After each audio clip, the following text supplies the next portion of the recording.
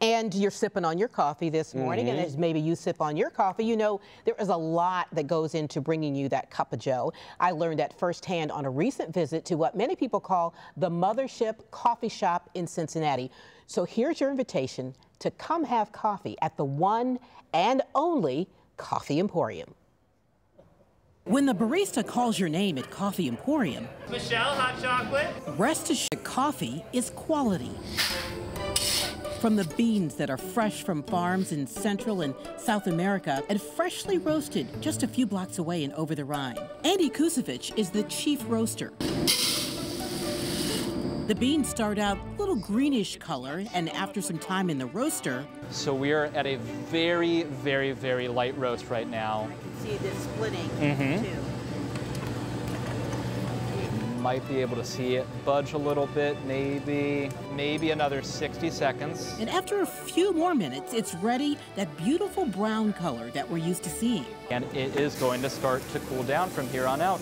Nothing like the smell of freshly roasted coffee. Once the coffee is roasted, we will bag it same day, and that coffee will end up in our cafes, getting shipped out to online customers, or in a Kroger, probably the next day after we're roasting it. And just like that, the Yuletide blend is ready to go. And what a treat, a tasting with the owners and crew that work so hard to make sure the coffee you get from here is top-notch, really good coffee. And it starts on the farm, red berries harvested for its seeds, dried and roasted to perfection. Owner Eileen Schwab says the process, all very intentional. All of it matters because people come to us with those expectations, you know, and even though you may not have the time like we have been having this morning to be able to talk about that, you want to be able to do the right thing. You want to be able to do it in a sustainable, purposeful, intentional way. It's very important to me that we remain what the people of Cincinnati have always wanted us to be, and to be there for them. And coffee is the great connector, and it's an important piece to have this in our city, you know, to keep it going. Look at you. And I'm happy to have joining me in the studio Eileen Schwab. She and her husband Tony own Coffee Emporium. Thanks for being here. Thanks for having us. You know, I want to say right off the bat, the Coffee Emporium is really a pioneer in the coffee shop culture thing. How does it feel to see all these others popping up? Well, you know, I love being in this industry, and I know that there is, you know, like I always say, there's room, and as long as they're all, you know, doing the right thing and supporting, you know, specialty coffee and paying the fair wage, I feel like we want to make coffee the every man's drink, every man, every woman's drink. I think it is now, and it's you were doing it before it was cool, so that's what I really like about that. Oh, I was really impressed, Eileen, by the process. You guys take so much care in the coffee. I mean, it's very intentional. Yeah, purist. You're purist, I think. Yeah, and I think that what you want to look for is you have to make sure that the taste is there. Yeah. Because you know the opportunity to have this kind of conversation is, you know, very few. But if it tastes really well, you know, if it tastes like really good coffee, people are going to come back. Yes.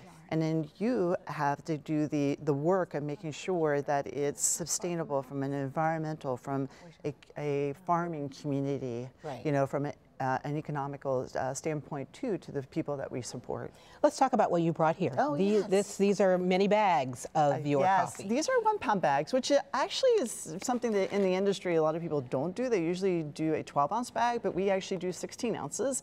It's one of those things that when you are kind of, you know, when you have that history, it's like that kind of inheritance stays with you. Right. So one of the coffees that I have as out front is the Costa Rican La Manita.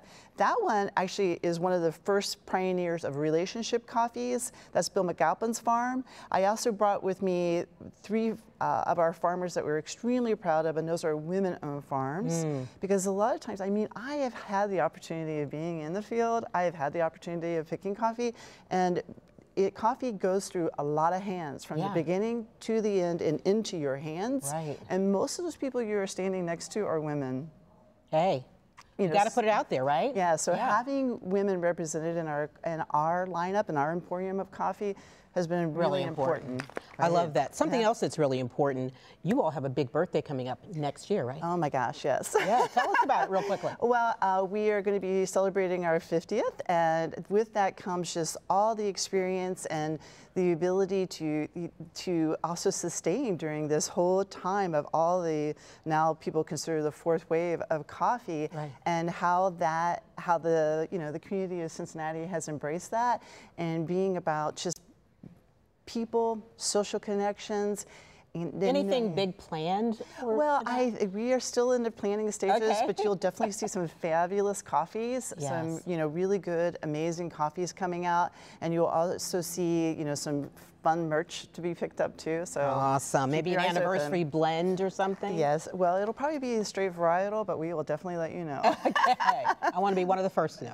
All right. Eileen, thanks so much for bringing in the coffee for us and for letting me kind of tag along in the process. Oh, that was great fun. Fascinating. I love coffee, so it was quite a treat for me. Yes, and yeah, thank you for experiencing it. The roasting house is open. We're roasting, 7 days a week, especially now during the holidays. So come check us out. Stop in for some coffee.